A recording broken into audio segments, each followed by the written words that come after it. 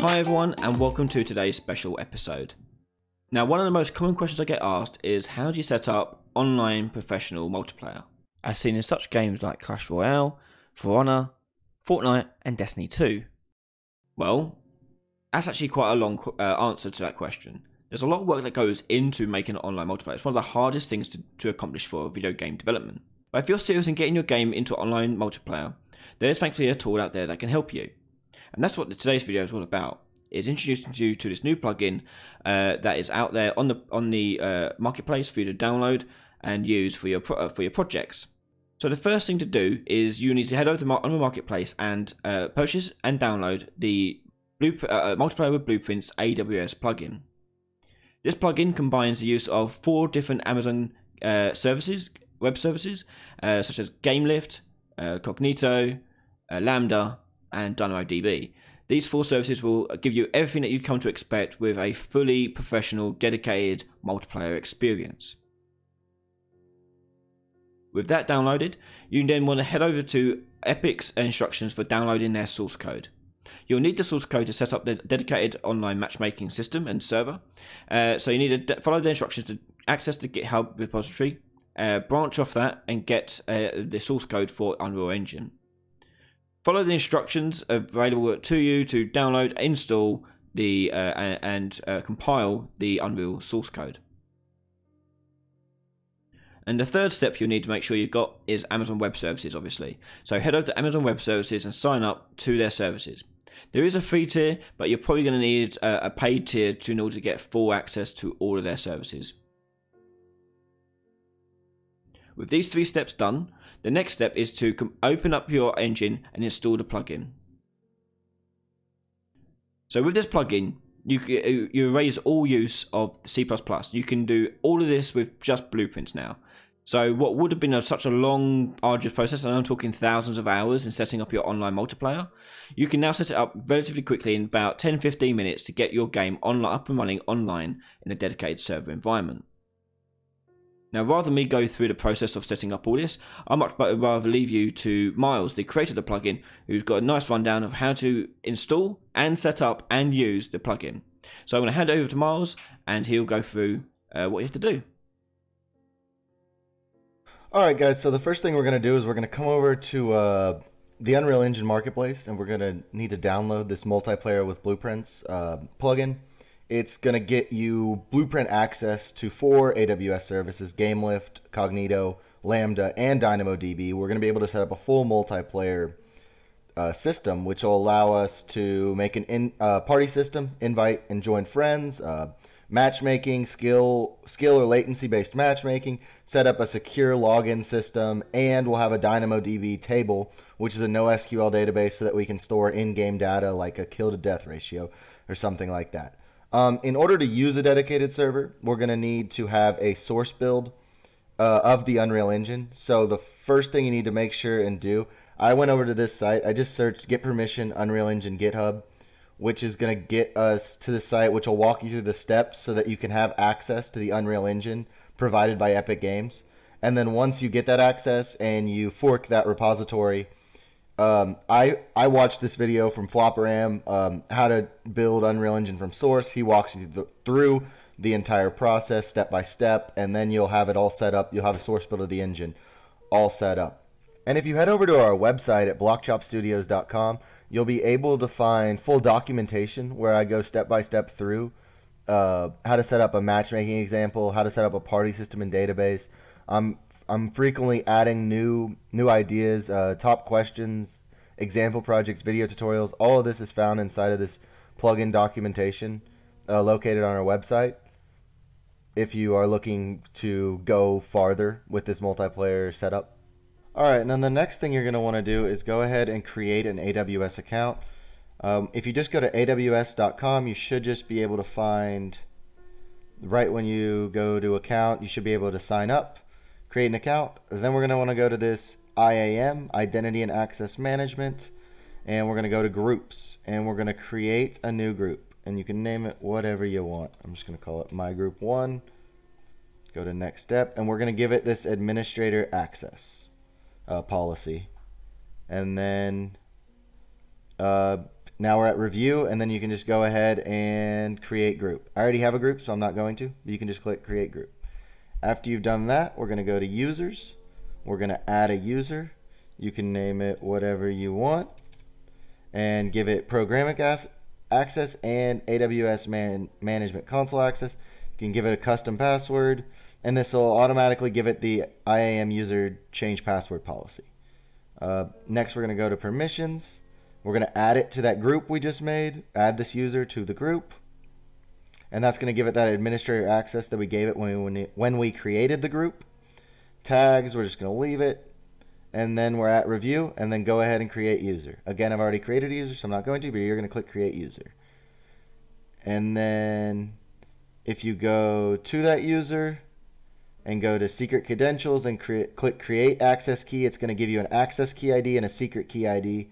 And you're going to want to save those somewhere safe, because we're going to need those to connect to your AWS console. Alright, so now next step, let's go ahead and download this Amazon GameLift Server SDK right here. You can just find this by searching download GameLift Server SDK right there. Next, let's install the AWS command line interface, most likely for Windows. If you go installing on Windows, it'll download the AWS command line installer for Windows, and then we need to configure it. And you can come right here, configuring, and that access key ID, the secret key ID we got from that user we just had, we're going to enter in right here. We do this by running this function inside of our command line.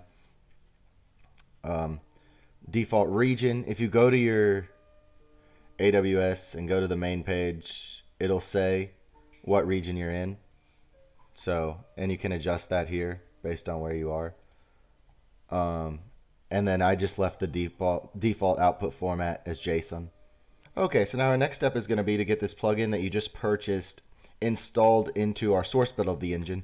The first thing we're going to have to do is go into our Epic Games library and install it to the correlating Epic Games engine, so that we'll have a folder that we're able to find it under. So if you're using a source build of 4.22 or 4.23 or 4.24, install the plugin that you purchased to the correlating engine for Epic Games. So for me, I'm using a 4.23 source build of the engine, so I'm going to install it to my 4.23 Epic Games engine so that it is the correct version. So go ahead, hit install, and let that go. Alright, and then our next step is let's go find that plugin that we just downloaded. It's going to be inside your engine, and then plugins, marketplace, and here's mine right here, Cognito DynamoDB GameLift Lambda plugin. And I'm going to copy it, and then I'm going to go find my source build of the engine. Same thing, engine, plugins, marketplace, and I'm going to paste it right in here. So now that we added those files to our engine, we're going to need to rebuild our engine with those files inside of it. The first thing you're going to want to do is run this setup.batch file as administrator, then run this generate project files as administrator, and then we're going to need to open up this Visual Studio file, and we're going to want to come over here to UE4 and build it with Win64 Unreal Build Tool selected. And now that our engine is rebuilt, we can go ahead and open that up. So I'm just going to go engine, binaries, Win64 to open up that engine, and come down here, UE4 editor, click on that, and then I'm going to create a third person blueprint, new project, and save that where you want, and then we'll get started inside of there. So I have my example project I'm going to use right here. Then the first thing you're going to want to do is come up here, come look at your plugins, and make sure the plugin you have is enabled so that we can use it inside of our project. The next thing we're going to want to do is come down to this content browser, and we're going to add a new C++ class and make it a character. The reason we're going to want to do this is so that inside of our project folder, it's going to create this source folder inside of it. And that's going to allow us to make a server target so that we don't have to create one every single time with only a blueprint project. Because if it's only a blueprint project, it's just going to be inside this intermediate, and every single time we try and compile our dedicated server, we're going to have to recreate this server target right here. Now, if you're looking inside of your source folder and you don't see a server.target file, it's no big deal. We can go ahead and we can create it for this project. you're just going to want to make a copy of the editor and paste it and change the name to server where it says editor. And then let's go ahead and open it up. I'm going to edit it with Notepad++, and every single spot where for this editor file that you would see editor, you're going to change it to server. So it's right, there's one right here, there's one right here, and there's one right here. Just change those from editor to server, and then this file will be good to go. Alright, so now back inside of our project, let's go ahead and set up some Blueprint classes. First one I'm going to set up is going to be a game instance. Go over here to add new Blueprint class, game, search for game instance, and create a new one. I already have mine, GameLift server game instance. The first thing we're going to add into this game instance is this event shutdown. This is the only bit of code. Please don't do anything else in game instance, or nothing will work. So just an event shutdown, destroy the server if the game instance calls event shutdown. The other thing I'm going to be doing in here is storing variables that I'm going to need from one level to another. So when we're traveling, I'm going to have references so that I can use them in my first level and then use them in a later level. Then let's also make sure inside of our project settings that we have set that game instance to the one we just created. So see how mine's GameLift server game instance. The next thing we're going to want to set up is a process parameter, and it's going to be created the exact same way as a game instance. Add new Blueprint class process parameters. I already have mine right here. And a process parameter is going to be used for cross-process call. It will be called by GameLift service to pass some value to Unreal proactively or tell Unreal what GameLift service wants it to do. For example, if a GameLift service wants to close a process without game session to scale down, process terminate will be called. Inside of our process parameter, all we're going to add is a parent call to all these functions. And then to our health check right here. Next, we're going to need 3 maps to make this all possible. So in order to create a new map, you go to File, New Level, and then you can create a map from here and save it. I made game entry, third-person example map, and transition. Transition and game entry are going to be empty levels, and the third-person example map is the map that is generated when we created this default project. Then let's head back over to our project settings and let's make sure our game default map is set to game entry and our server default map is set to that third-person example map. Alright, so now let's go ahead and open up the level blueprint for our game entry map, and the first thing we're going to want to check off of an event begin play is to make sure we have a reference to our game instance. From there, we're going to want to create a GameLift object and supply the credentials from our AWS account, and go ahead and search game sessions. For now, just this fleet alias name variable I created, we can just leave it blank. We'll fill it in with the ID of our fleet once we set that up inside of the GameLift interface. But just go ahead, search game sessions. If there is one already available, then we're just going to join it. We're not going to need to create one. So we can come down here and we're just going to create a player session and plug in the game session ID to that player session, and then open up our server map for that game session. If there is not already a game session, then we're going to need to create a game session and then create a player session with that game session ID, and again go ahead and open up that server map for our game session. So now the next step is we need to make sure that our server accepts our player session. So basically all we need to do this is run the set player session ID, replicate it on the server, come down here, and essentially all we're going to need to do is I describe player sessions and then run a loop for all the player sessions and accept the player session onto the server. Then also when the player session leaves, we're going to on event end play, we're going to remove that player session from our server and reopen the game entry map.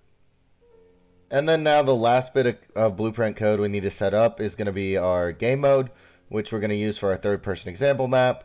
And basically on event begin play, check if it's the server, and we're going to initialize the SDK, link our process parameter, and set the port, say process ready, and then our game mode's good. Alright, now everything's set up so we can go ahead and launch our server. So I'm going to do this for Windows.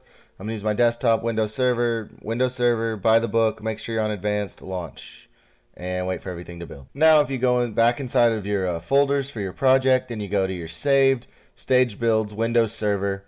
You should have your Windows Server. Now for Windows, there's 3 files you're going to have to add in here because Amazon uses Windows 2012, so it needs these files to be able to upload, and I will link them in the video. But this is what we're going to upload to GameLift. And now this is what you're going to run inside of your command line or Windows PowerShell in order to start the upload to GameLift. So AWS GameLift, upload build, operating system Windows 2012, build root. You're going to give your build root, and you can name it whatever you want. Build version can be whatever you want, and you're going to add in the region you want to upload it to. That's it. And now if you log into your AWS account and go to Amazon GameLift under services, you should be able to see your build showing up right here. Alright, so now that we got our builds uploaded, we need to create a fleet to go along with it. So let's go ahead and create fleet. Let's give it a name. Select our fleet type. You can choose on-demand or spot. The difference is that spot can be taken away with less than 2 minutes notice by Amazon, but they are a lot cheaper. So you can use them here and there at different times when they can be effective. Then we're going to upload our build that goes along that we just uploaded. For the instance type, I'm going to use the free tier. As you're just going to get better and better instance types, more expensive, makes sense. Then we're going to upload our launch path, which is going to be, this game is essentially going to represent Windows Server. So you're going to upload everything after that, which should be the name of your project, binaries, Win64, the name of your server, .executable. I'm going to give it 20 concurrent processes, max concurrent game session activation. I limited to 20 per instance, and left the activation timeout at 600. For my port settings, I'm going to have 7777, 20 ports open on UDP, and a TCP port, which will allow us access into one of our folders so that we can monitor how our server is doing. And then my protection policy, I'm going to select full protection and go ahead and initialize that fleet. Then I'm going to go ahead and set up an alias. It makes it easier for referencing fleets inside of our project, so just give it a name and select the fleet that you just created. And now let's go ahead and take that alias ID and copy it, and go ahead and go back over to our project, and inside of our entry map level blueprint, we have that fleet alias name, and we're going to plug that in right there so that we have reference to our GameLift alias and can put players into the game. And now let's go back to our project launcher, and this time instead of doing Windows Server, just do default, and I'm going to keep it by the book, make sure there's no cooking problems, and then go ahead and launch. And now that the project launcher has finished creating your client, you should be able to go back into your main root folder of your project, go to saved, staged builds, Windows no editor, name of your project, binaries, Win64, and then open up this application. And if you set it up exactly like me, you should be right inside of the third-person example map, or if you had your own level that you put it into, you should be inside of your level right there. So go ahead and open that up. Thank you, Miles, for that demonstration and your hard work on this plugin. I know for a fact that from talking to Miles, this plugin has taken a long time to develop, but it's something they've been developing while working on their own game, and it's helped them out massively in getting their online multiplayer set up. So if you're interested and find this useful, head over to their marketplace and check them out. Meanwhile, if you have a plugin, or if you have an add-on, or if you have a project that you want promoted or talked about on this channel, please get in touch. Details are in the description below, along with links to Miles and their work for you to check out. Big shout out and thank you to all my patrons for their continued support. This wouldn't be possible without you guys, and every little bit helps in keeping this channel up and running. So thank you to all of you. That's it from me, and I'll see you all next time. Bye bye.